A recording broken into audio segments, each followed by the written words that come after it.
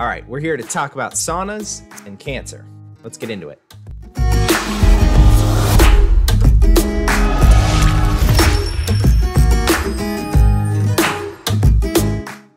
All right, to start with, just a reminder again, I am not a doctor.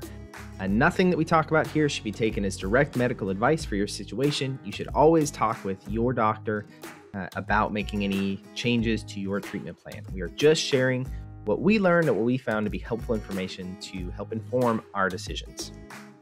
With that in mind, let's get into saunas and cancer. This is the second video in a series that we're doing on heat and cancer. The first video, which is linked below, is all about the science of how heat affects cancer. It's really the foundation so that now as we talk about the most popular treatment options, you have an idea of what we're going for from a science perspective, and we're evaluating whether these different treatment options hit those markers. All right, so we're diving into saunas. Sneak peek, this is our sauna. It's Rachel in it. We got this pretty early on. We'll talk a little bit more about it later, but felt like the right picture to have. Okay, before we get into specific types of saunas, because there are a number of different types, we're going to talk about 3.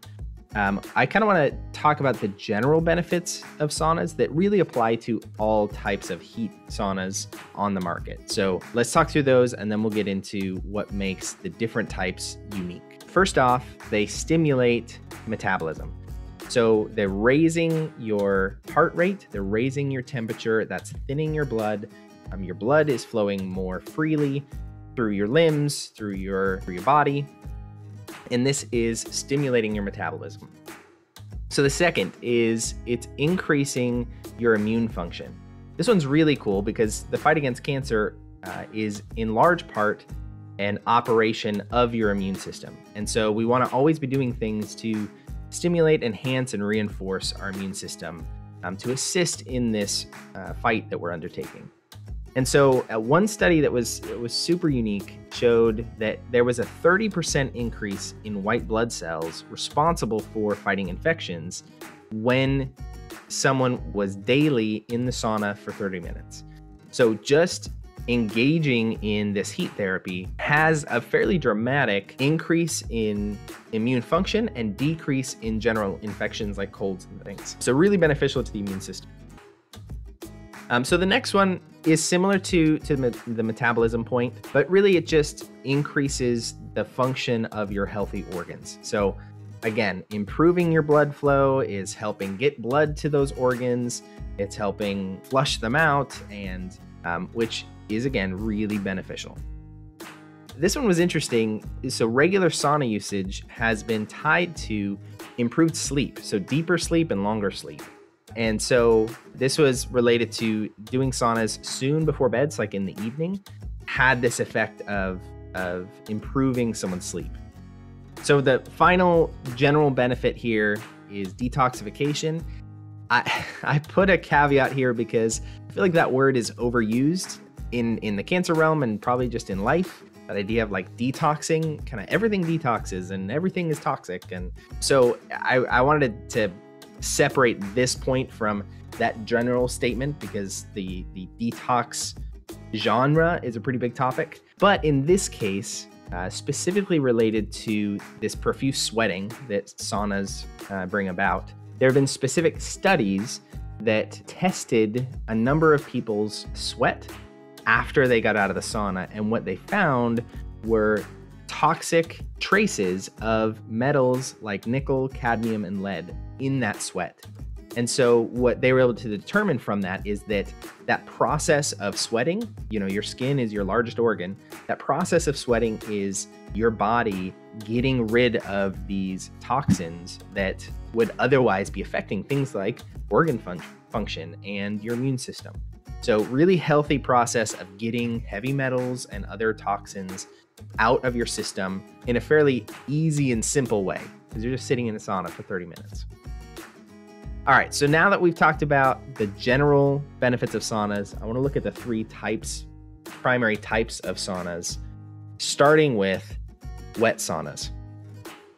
So a wet sauna or a steam sauna it really focuses on inducing sweating, and that does in some ways makes you feel like you're sweating more than you actually are because there's so much steam in the air. You're getting actual condensation on your body, but it does definitely stimulate your skin and raise that temperature to the point where you are sweating.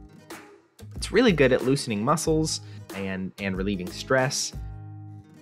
The primary heating method is to use that hot steam to heat your body from the outside in. So we'll talk about the other heating methods, but this one really is focused on got usually a hot stone that you're pouring water over that's producing the steam, and that's what's heating the room.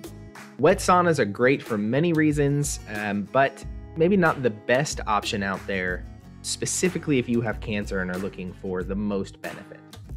Let's talk about the next type of sauna, the kind of opposite sauna, the dry sauna. So this one's super simple. It's essentially using a heat source, sometimes like a propane burner, sometimes an electric heater or radiator. And really the goal is just to raise the air temperature of the room. That's really what it's doing. So it's the air itself that is heating you. Dry saunas are a little bit easier to tolerate higher heats, which is maybe its benefit that outweighs the wet sauna, just because you can hit higher heats and tolerate that for longer. It just has all the benefits we talked about kind of maxed out. Again, not the best option available. If you've got a dry sauna available to you, jump in. It's great. It has lots of benefits, but there's an option that is better. So let's talk about that option. This is the third type of sauna. This is the infrared sauna. So infrared saunas often look very similar to dry saunas or even wet saunas. They're often made of cedar. You don't really see a visual difference. But what infrared saunas are doing is they are using a type of heat wave, infrared heat, that essentially those waves, those energy waves, cut through the air. So they don't actually heat the air. They go straight through the air, and what they do is they heat the water molecules in and under your skin. So it's a direct heating function that's happening to you from these panels in the wall. Now, the room also gets pretty warm, and that's essentially, the air does warm up, but that's because the box itself has moisture in it and it is heating and you're heating, and so the air is heating around you. You can often be at lower temperatures, lower air temperatures, because you're getting that same heat benefit because of that direct heat that's happening to your body. Infrared heat, people differ on this a little bit, but it appears that it heats up to 2 inches beneath the surface. So it's really focused on heating your body. And again, it's not air heat. So separate from a wet sauna, which is using steam, or a dry sauna, which is using the air temperature, this is something that is irregardless of air temperature. And so you can get to higher heats or the same heats while actually being at a lower air temperature, which is more comfortable, easier to tolerate for longer periods of time. You're also getting deeper than just heating from the outside in, because it starts heating at that 2-inch mark. So that's infrared saunas. Okay, so the last aspect I want to talk about with infrared saunas has to do with its specific potential benefit for cancer. I've got a slide in a second that'll dive into it more, but remember we talked about the heat thresholds for cancer cell death. It was that 109 degrees Fahrenheit and 109.4 was that low end threshold that they had studied. Here's a quote from a doctor at The Truth About Cancer. Dr. Sanhi had this to say about infrared saunas. By exposing your body to that heat, you're selectively killing or eradicating less viable cells, meaning cancer cells. Remember, cancer cells are less healthy, without hurting your normal cells. And so an infrared sauna is useful because it can help you sweat, excrete toxins, and in theory, eliminate cancer cells which can't survive the heat. So that's what really distinguishes infrared saunas from the other two. The other two, you get the sweat toxin benefit, but this adds the potential of killing cancer cells beneath the surface as well. I do want to be realistic about that though. In uses specific to cancer, it's more complicated than it appears. So because the heating only happens up to 2 inches deep, that means, like for Rachel's case, the cancer that she has had historically has been in her liver. And so 2 inches deep would not have been sufficient to actually heat the actual part of her liver that had the cancer. So in her case, and maybe in many people's case, you may not get that direct benefit. Now, if there are circulating cancer cells in your body or cancers more on the surface, this could be a really viable option to specifically target cancer. But the general benefit from a specifically cancer standpoint may be limited. The other thing to keep in mind that we talked about last time is your body is made to regulate your core temperature. And so overall whole body fever spikes is pretty limited. Remember, the benefit comes when you get towards that 109.4. That's a pretty severe fever point to get to. That can often be dangerous if not done carefully and in a clinical environment. We just want to keep that in mind, that the benefits that we're going for from a sauna perspective may not be specifically targeting our cancer, but they are getting all of those benefits to our immune system, our metabolism, to excreting toxins. That is all super beneficial and super important, improving sleep, all these things that make saunas, and particularly infrared saunas, a valuable part of our arsenal against cancer. So with that in mind, let's talk about infrared sauna options. So I want to actually make some recommendations to you, starting with the option you've probably seen the most, which is the kind of traditional, put it together in your home, made of cedar infrared sauna. This is actually a picture of the same sauna we have. It's by Sunlighten. It's the M-Pulse, the single person unit.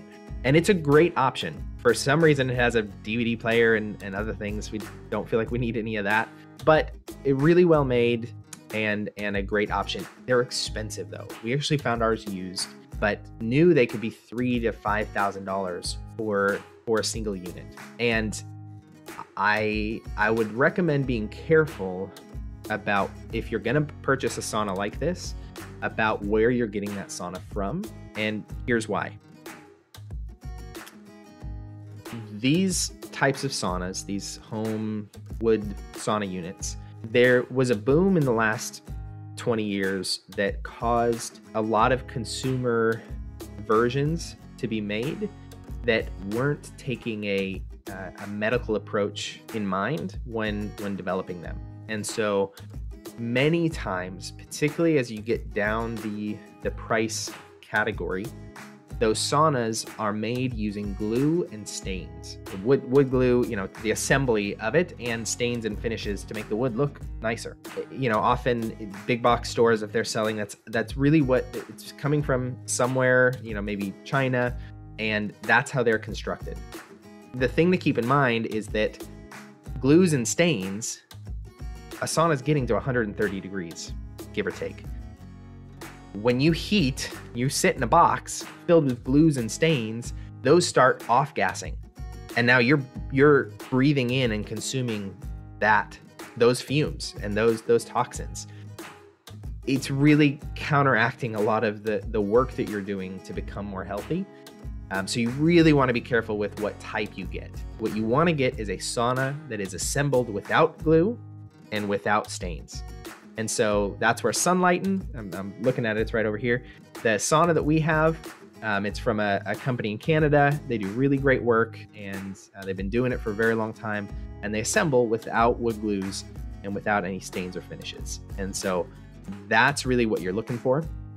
The next thing, we didn't talk about this just because it didn't feel necessary for this discussion, but infrared saunas, you'll see near infrared, far infrared, or combined infrared. The only things to keep in mind there are far infrared is the heat-based infrared component of a sauna.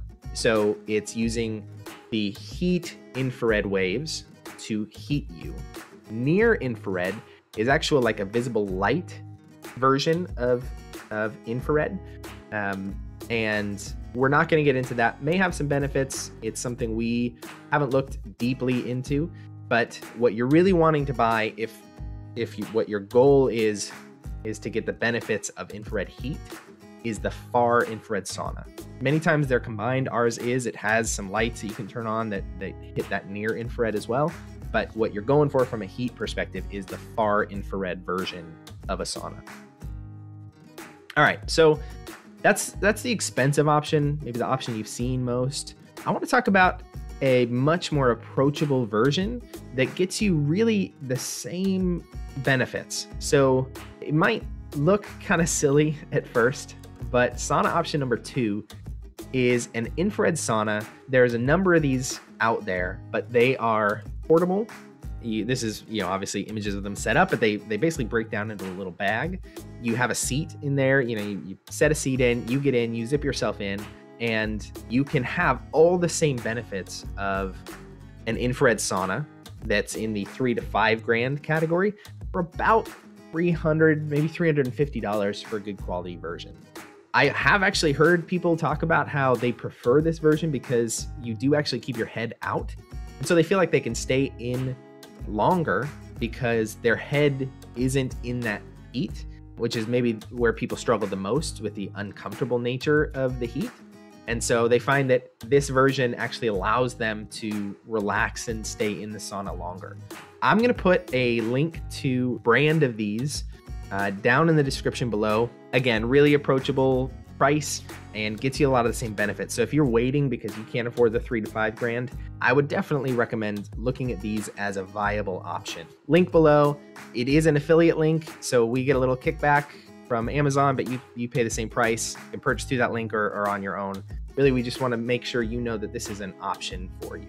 All right, and with that, just want to throw out a few final considerations in the sauna realm and topic. Plan to be in for at least 30 minutes. You really want to commit to the heating process. Infrared saunas can take a little while to get to heat, but it's still beneficial for you to be in there. Whether you're reading a book, listening to a podcast, try to just really commit to being there. You may get to a point, this is in my experience as I've used our sauna, you get to a point where you're uncomfortably warm. If you kind of just commit through that, you get to okay, this is a sustainable state. I feel like I'm sweating, I'm breathing deeply, I'm feeling the benefits of this, but you got to push through that. And for us, that's been in that like 30-minute plus realm. Try to get in at least 3 times a week. The consistency is really what seems to build up the benefits that we've talked about. It's not a one-time thing. It's I'm consistently doing this. If you couple it with exercise, you'll see some of the most benefit from a studied benefit standpoint, particularly around the immune system. That study that talked about the 30% increase was actually for people who were regularly exercising as well. And so coupling, planning maybe an hour where you're exercising and then getting in the sauna would be a great kind of combination there. Remember to breathe deeply. If you know any breathing exercises, maybe we'll do a video on a few different breathing exercises. You're going to be in the heat. There can be a stress component to that, but breathing deeply through the nose, out the mouth, and working on being calm is going to just double down on the stress relieving benefits of being in there. So you want to get the best kind of bang for your time commitment. The last recommendation that I'll have is to take a cup of ice water with you. The ice isn't all that important, but if you don't want to be drinking warm water 20 minutes in, you have some ice in there, it can keep it from getting too warm just from the heat itself. It's just super helpful to sustain you being in there and not feeling dehydrated, not feeling parched, but just going, I'm here to enjoy this process of being in the sauna. That can be really beneficial as well. All right, and that is all I've got for you on the topic of saunas. Let me know in the comments below if this was helpful. If you have other questions about saunas, there's a lot that we could have unpacked and really just try to get to if you had 10 minutes to learn about saunas because you're in a cancer world that is overwhelming, You just need the information fast. That's really what we tried to do here. So let us know if there's other topics that you'd like us to hit on. Otherwise, be blessed, be safe, and we'll see you next week.